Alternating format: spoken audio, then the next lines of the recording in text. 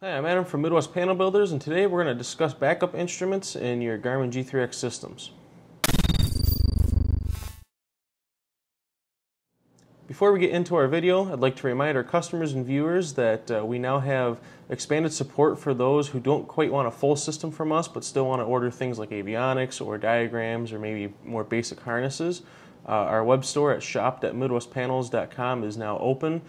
We have an expansive list of Garmin products on there, as well as some products from our partner vendors like Ithra, Vertical Power, and a few others. One of the most popular, if not the most popularly asked question that we get is what backup instruments or what backup power solutions do I need for my aircraft, specifically for those that are equipping and flying IFR. The answer to that question is somewhat subjective.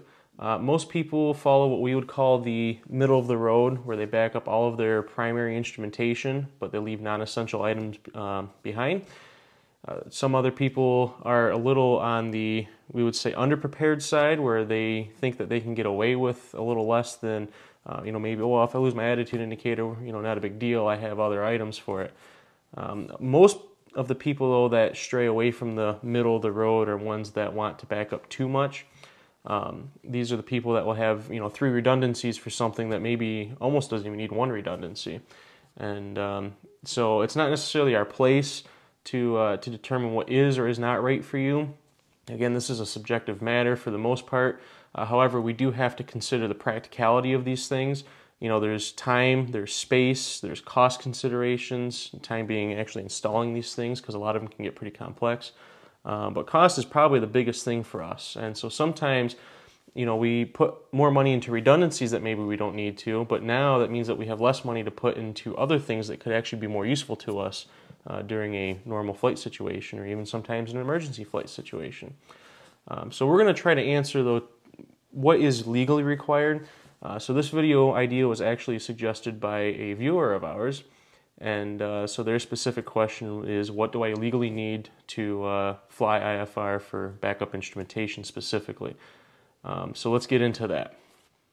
For a point of reference, all of our systems that are equipped IFR have the following backup capabilities. One, they have either the G5 or they have a second GSU-25 behind the panel to provide a backup AHRS indication on your screen. We also have 2 IBBS backup batteries, and we use the 6 amp hour versions. This provides 1 hour of backup for our EFIS and its associated components like AHRS, engine monitoring, things like that. And then the other battery will run our navigator. So like if it's a 375, for example, it'll run the GPS and the transponder portion of that. We then back up 1 comm radio as well, and then audio. So you can still, as they say, aviate, navigate, and communicate. You're losing no capabilities in that situation. You can fly an LPV approach right down to minimum safely. Let's look at the actual legal requirement for IFR equipage in an experimental home-built aircraft. So let's look at Part 91, Section 205. The IFR instruments are specifically laid out in paragraph D, which reads the following. For IFR flight, the following instruments and equipment are required. First, you need the instruments and equipment specified in paragraph B and paragraph C, and that's going to be your day VFR and night VFR instruments. In addition, we need 2-way radio communication and navigation equipment suitable for the route to be flown, a gyroscopic rate of turn indicator, a slip skid indicator, a sensitive altimeter adjustable for barometric pressure, a clock displaying hours, minutes, and seconds with a sweep second pointer or digital presentation, a generator or alternator of adequate capacity, a gyroscopic pitch and bank indicator, this would be your artificial horizon, or a gyroscopic direction indicator like your DG, or in this case we have an HSI. What's important to note about that paragraph is there's no point in which the statement about backup instruments or even EFIS instrumentation gets called out. So the thing is because we're not Part 23 aircraft, which would be your certified aircraft like your Cessnas and Pipers, we don't fall under some of the Part 23 requirements that do call out backup instrumentation. Now, with that being said, just because it's legal for us not to have it does not necessarily mean that it's smart for us not to have it. Of course, in today's world of electronics, one equipment failure could potentially be more catastrophic than it would be, back in the days of steam gauges. For example, if I lose my GSU-25 in this system, my entire AHRS picture goes down. So I lose attitude, I lose heading, I lose airspeed, altimeter, vertical speed, all that goes away. So it's a much more catastrophic failure than it would be if I had just simply lost an attitude indicator or even a whole vacuum pump.